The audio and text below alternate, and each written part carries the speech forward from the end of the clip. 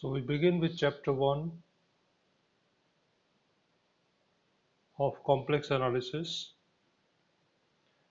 and this is geometry of complex numbers. In this chapter you will learn various definitions related to complex numbers. In particular, we will discuss geometry related to each definition. So let's see what is a complex number.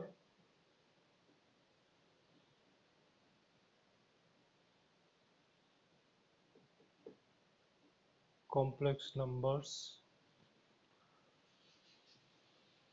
Complex numbers are ordered pairs of real numbers xy denoted by z, and these are interpreted as points in the xy plane.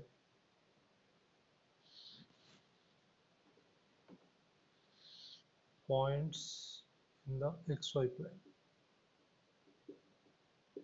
Say this point is xy, that means this is x and this is y. X is called real part of z, denoted by real z. Y is imaginary part, denoted by imaginary z. So what are complex numbers? These are ordered pairs of real numbers xy denoted by z, and these are interpreted as points xy in the complex plane. It is also called Argand plane. X is real part of z, y is imaginary part of z. Next, when do we say two complex numbers, say x1, y1 and x2, y2 are equal?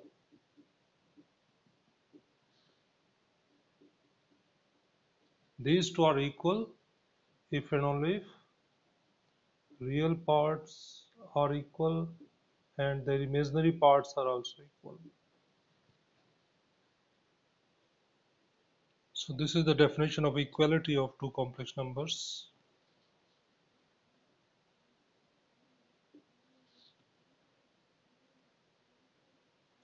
Next, how do we add two complex numbers? Addition of z1 and z2, x1 plus x2, comma y1 plus y2.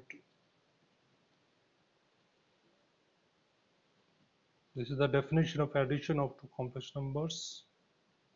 Product x1 x2 minus y1 y2, comma x1 y2 plus x2 y1.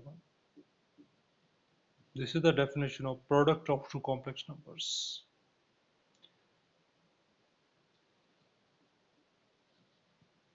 Notice that if I choose y1 0, y2 0, what is left? Then z1 is purely a real number. In this case, what is z1? x1 0. And what is z2? x2 comma 0. So if we use these in here in the definitions, what do we get? z1 plus z2 is x1 plus x2 comma 0, and z1 into z2 is x1 x2 comma 0.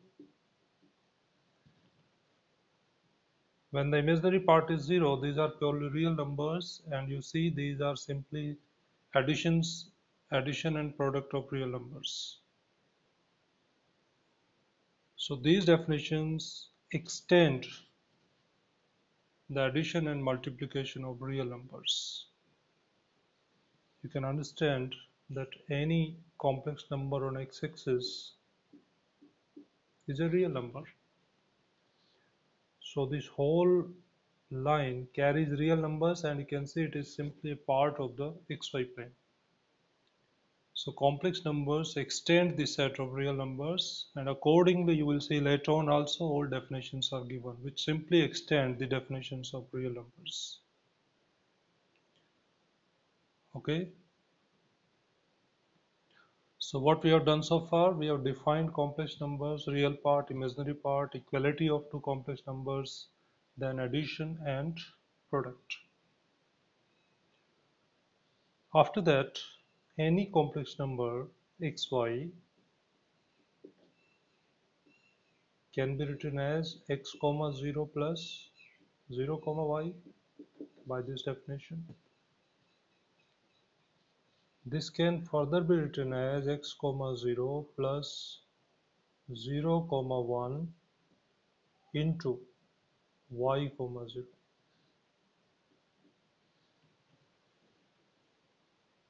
X comma 0 plus 0 comma 1 into y comma 0. X comma 0, let's denote x comma 0 simply by x. It's a real number, you know. And 0 comma 1 by a specific notation called iota, and y comma 0 is y. This is called simplified notation of z in terms of iota. So what is iota? The ordered pair 0 comma 1. It is on y-axis here, purely complex number.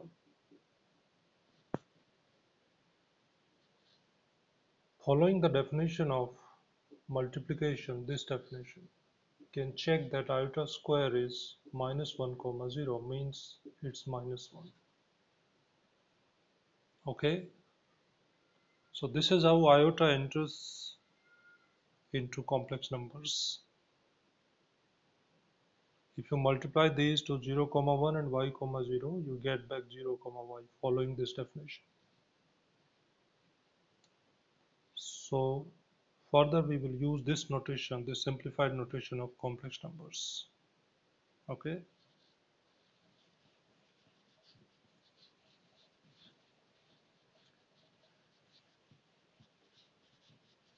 Complex numbers are commutative, associative, etc. These properties of complex numbers we can further read in the lecture notes.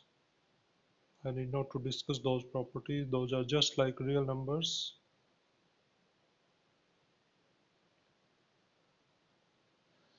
Next definition is modulus. Modulus of a complex number.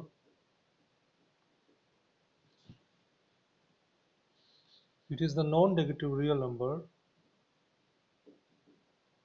square root of x square plus y square, denoted by mod z. This is modulus of z. Geometrically, you understand what is it in the complex plane. This is distance of z, x comma y or x plus iota y from origin, isn't it?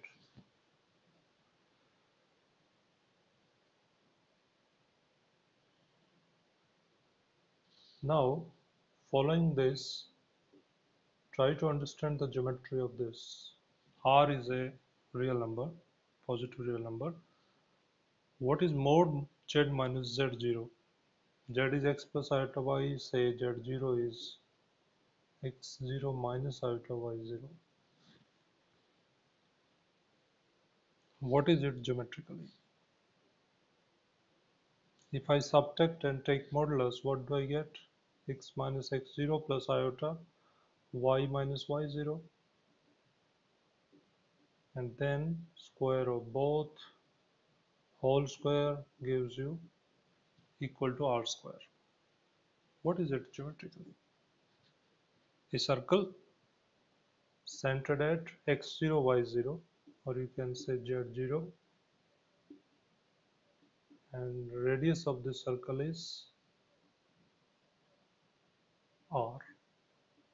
So geometrically this is a circle centered at z0, means x0 y0, and radius r.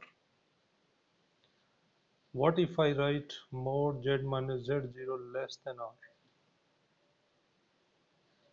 The whole region inside it, whole z lying inside this circle.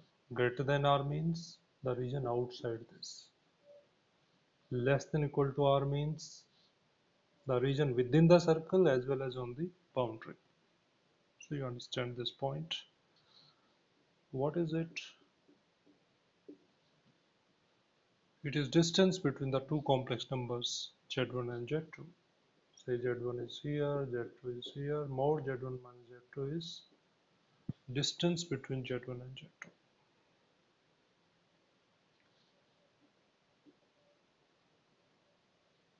Can I write something like this? Can we compare two complex numbers? No, but I can compare these two because these are real numbers. So order relation exists between real numbers, not complex numbers. What does it mean? Mod Z1 is less than mod Z2. Z1 is nearer to origin than Z2.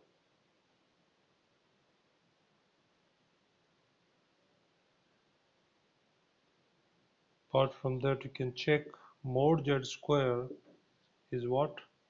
X square plus Y square. What is X square? Real Z square, Y square, real Y, real Z. No, it's imaginary Z square. Y means imaginary part of Z square.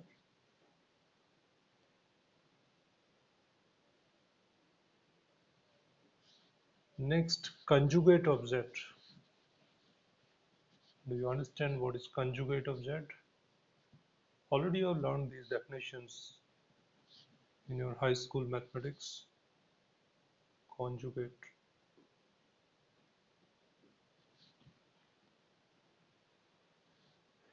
If Z equal to X plus iota Y is any complex number, then its conjugate is X minus Y or X minus iota Y.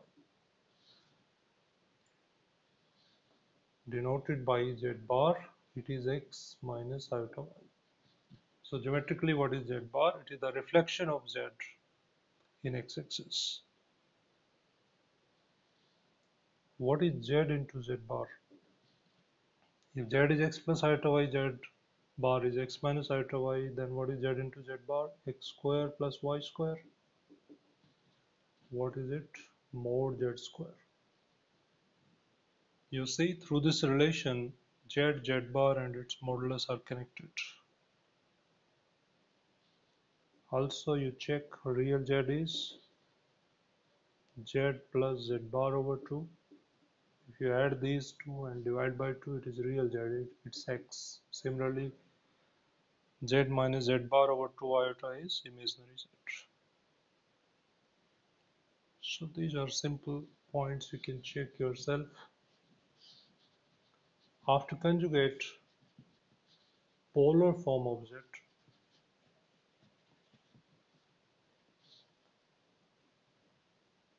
Polar form. You know, in polar system, X is R cos theta, Y is R sin theta. You already know the meaning of R and theta. What are R and theta? If XY is point in Cartesian system, in polar system, R means is distance from the pole, theta is this angle. So that is the relation between x, y, r and theta. So in polar form, how can we write the complex number? R cos theta plus iota r sin theta. And in Euler notation, it is r e power iota theta. Clearly, mod z is r and theta is this angle. This is called argument of z. You know, argument may have many values differing with a multiple of 2 pi. So if you restrict the range of theta in this, then theta is unique for the given complex number. It is called principal range, okay, by convention. So if you restrict theta in this range, that is called, that is denoted by, that is called principal value of the argument, denoted by capital ARGZ, and it can differ from this argument z or theta by a multiple of 2 pi. Notice that for 0, theta is not defined and theta is measured in radians. Next point, if r1 e power iota theta 1 is polar form of z1 and r2 e power iota theta 2 is polar form of z2, then what do we get if z1 and z2 are equal? It's clear that r1 should be equal to r2 and theta 1 should be equal to theta 2 with a possible difference of multiple of 2 pi. So this is how in polar form two complex numbers are equal. K is any integer here.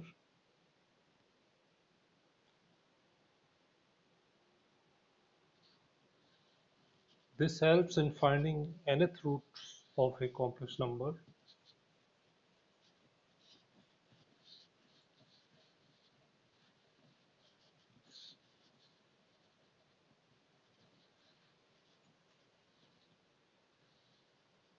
Say we are interested in finding nth roots of a given complex number z0. So how can we find this? Say nth roots are given by z. So what is z power n? It is z0. If I choose polar form, say z is r e power iota theta and z0 is r0 e power iota theta 0 power n this side. So if I equate using this rule, what do I get? R power n is r0 and n theta is theta 0 plus 2k pi. From this r is positive nth root of r0 and theta is theta 0 plus 2k pi over n. K varies from 0 to n minus 1. So nth roots of z0 are given by, we have found both r and theta. So r means value of r is this, and e power iota theta means you can write in terms of cos and sine also. Cos theta, what is theta? Theta 0 plus 2k pi over n plus iota sine theta 0 plus 2k pi over n. So using this formula, you can get nth roots of a given complex number. Notice that mod z is always this real number. Okay, it means all nth roots of the complex number are at the same distance from the origin. Means they lie on the circle because mod of z is constant always. So the nth roots of the complex number z0 lie on the circle with radius this. Also with k equal to 0, say k equal to 0. So what is the angle? Theta 0 over n. This angle is theta 0 over n. After that, they are equally spaced on this circle with the difference of 2 pi over n, isn't it? Just keep on changing k. The angle differs by 2 pi over n. So 2 points are important here. One is that all the nth roots of the complex number lie on the circle of this radius and they are equally spaced on the circle, equally placed on the circle.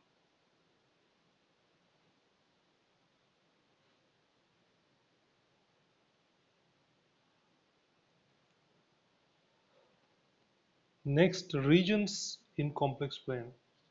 This part is very important for you and maybe new for you. Focus on all the definitions carefully. Regions in the complex plane. So first we define neighborhood, shortcut NBD. Neighborhood of a point Z0 in the complex plane. So we have a point Z0 here in the complex plane. Neighborhood of Z0 is defined by the interior of which circle? Mod Z minus Z0 equal to epsilon. Means consider an open circle around Z0 of radius epsilon. This whole region, the interior of the circle, defines neighborhood of Z0. Okay. Do you recall neighborhood in real numbers? If x0 is a real number, how do you define its neighborhood? The open interval x0 minus epsilon to x0 plus epsilon. So it's just extension of that. Okay. So this is neighborhood of Z0. It is an open circle around the given complex number Z0. Okay.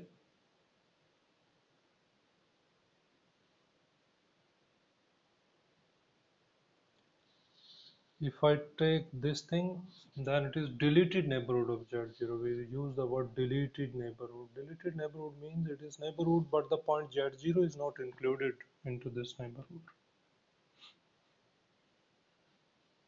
So can I say that this is neighborhood of Z equal to 0, right? Next, interior point of a set S in the complex plane. A complex number Z0 is said to be interior point of a set S in the complex plane. Say this is S. Z0 is interior point if you can find a neighborhood of Z0 that completely lies inside S. Likewise, exterior point Z0 is exterior point if you can find a neighborhood of Z0 that completely lies outside S. And boundary point, if every neighborhood of this point, or you denoted by Z0, if every neighborhood of this point carries points inside S as well as outside S. So these are the definitions of interior point, exterior point, and boundary point. See this example.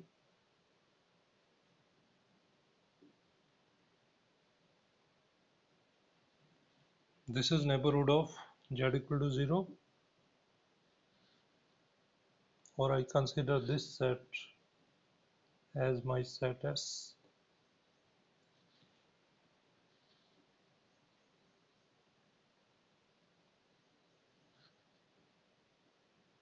The region inside the circle mod Z equal to 1 as well as on its boundary. Okay, this circle and the points inside it. Now Z equal to 1 by 2 is interior point or exterior point. It is lying inside. You can construct a neighborhood around it that completely lies inside this set, isn't it? So it is interior point. Z equal to iota, it is here. Its every neighborhood carries points inside as well as outside us, so it is boundary point. And what about Z equal to, say Z equal to 2, lying somewhere here. So you can construct a neighborhood that completely lies outside this set, so it is exterior point. So it's simple to understand exterior, interior, and boundary points.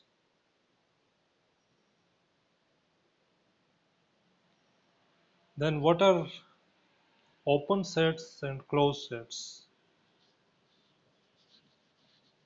Open sets and closed sets.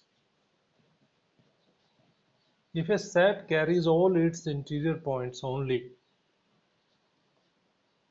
a set carrying all interior points only, then it is open. Say mod z less than 1. This set is open. Why? Because this set carries all its interior points. These are interior points. Okay.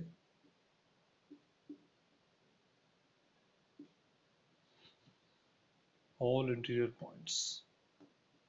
So it is open. What about this?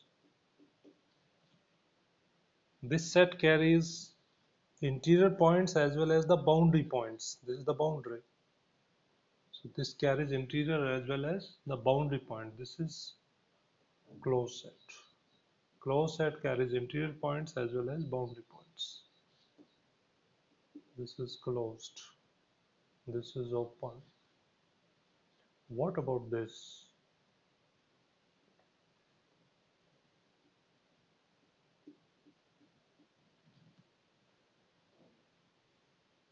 What is the shape of this? Let us draw it separately. This ring shaped region, half here and 1. This is closed.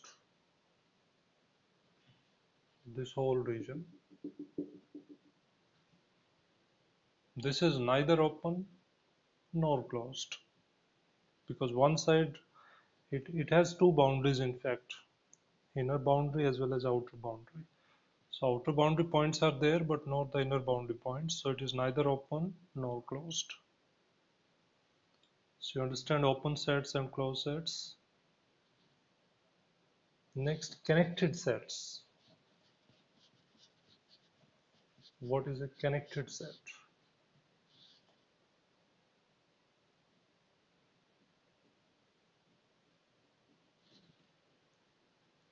If any two points of the given set can be joined by a polygonal line within the set itself, then it is connected. This set is connected.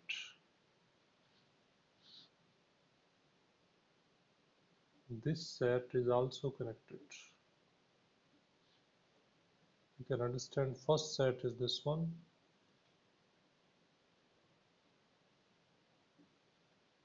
This is open as well as connected, right? Because any two points can be joined within the set itself. Second set is also connected. How? This is up, this is 1. So all these points are connected. In fact, if I choose one point here, one here, then I can move like this within the set. You'll understand this point of connected when you see a non-connected set. Say S is given by collection of all Z where mod Z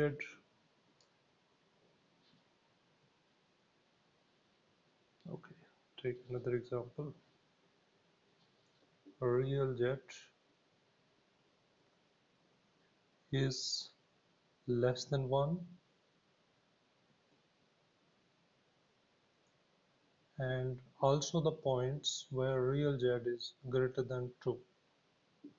Can you draw this set and see what do you get?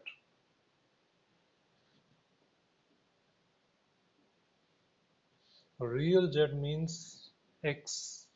X is less than 1 means which region? This is 1. Less than 1 means this side. And greater than 3 means all points this side. This set is not connected because if I choose one point this side and one point in this part, then I cannot join them without leaving the set. So this is non-connected set, and from the figure itself you understand it's non-connected. Connected means you can reach from one point to other within the set. Next definition is domain. Domain by definition is open connected set. Open connected set is called domain. So this is open as well as connected. So it is a domain. This is also domain, but this is not domain because it is not connected. Next, region. Open connected set with some, none or all the boundary points. Open connected set with some, none or all the boundary points is called region. So this is region because this is open connected, though it doesn't contain any boundary point, but if I include this, the boundary also, still it is region. So region you can say is more general than domain. Every domain is a region, but every region need not be domain. So in region, the main thing is that it is open and connected. It can carry boundary points also. Next, bounded set.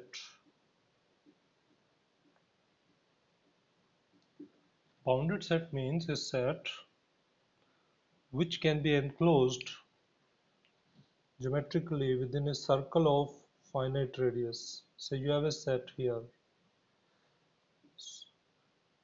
So you can make a circle centered at origin which encloses this set. So it is bounded.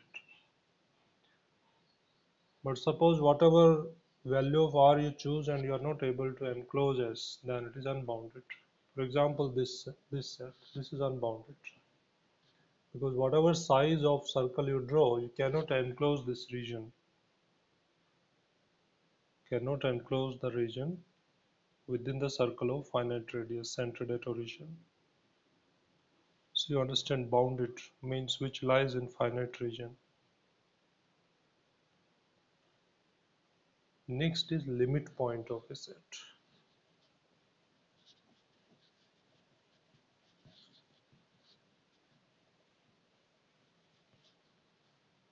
Limit point.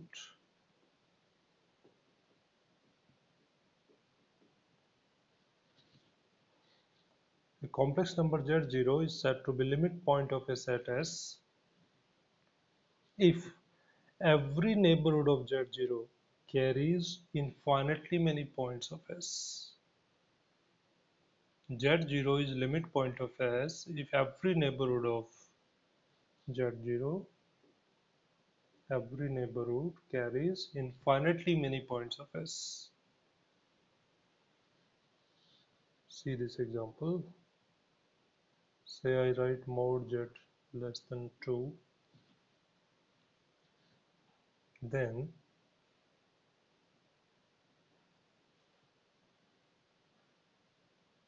this is the shape of this region. This whole region is the set S. Now let's see its limit points. Z equal to 2 is a limit point or not? It is here on the boundary. Is it limit point? Yes, because every neighborhood of Z equal to 2 carries infinitely many points of S, isn't it?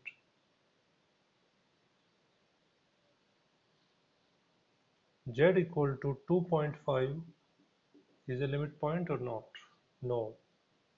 For 2.5, I can construct a neighborhood which carries no point of S. So every point on the boundary is of course a limit point. Any exterior point is not a limit point. What about interior points? Say I take some point here 1. Is it limit point of this set? Yes. However small neighborhood or however big neighborhood, for one you construct, it carries infinitely many points of S. So it is limit point. So what is the set of limit points for S? All points satisfying this, or all points in this region. Interior as well as boundary points are limit points. So one thing is clear, if a set is finite, it has no limit point. It has no limit point because the neighborhood should carry infinitely many points of the set. Set itself is finite, then naturally it cannot have any limit point. A set can have finite number of limit points also. See this set iota over n, where n is a natural number. This is infinite set. What is the limit point of this set? 0. Why? Try to understand this. Where are the members of this set? First member is iota, then iota by 2, then iota by 3, and so on. All are on y-axis. 0 is a limit point because every neighborhood of 0 carries how many points of this set? Infinite, because it is the limit of the sequence. So every neighborhood of 0 carries infinitely many points of S, so by definition 0 is a limit point. So you see the set is infinite, but it has only one limit point, that is 0. So you understand all these elementary definitions related to complex numbers. These would be useful in further chapters, especially the part where the regions in the complex plane are discussed. Do this part carefully. Okay, so we'll meet in the next lecture. Thank you.